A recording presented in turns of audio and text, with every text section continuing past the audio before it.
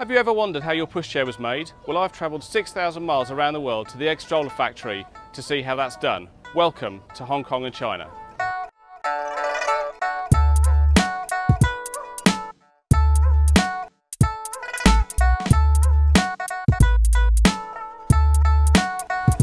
This morning we travelled to the egg stroller factory located 1 hour by car north of the border between Hong Kong and China. Let's take a look around.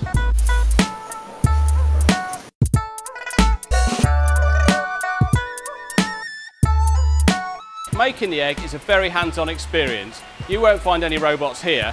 One of the most striking features is the leatherette covered handle. Here, workers carefully hand-stitch every inch before they receive a final inspection prior to assembly.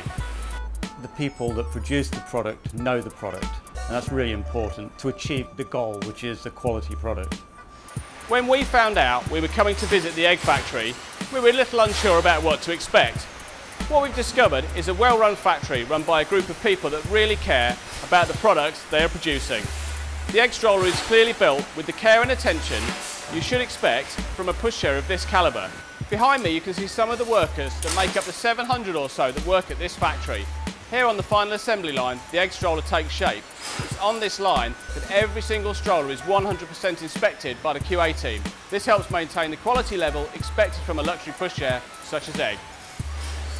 The utmost care is taken to ensure the quality of the egg stroller meets a new mum's expectations. The factory here has a test facility on site, including a rolling road.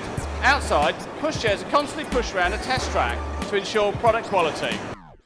The testing facilities here at this factory are really excellent.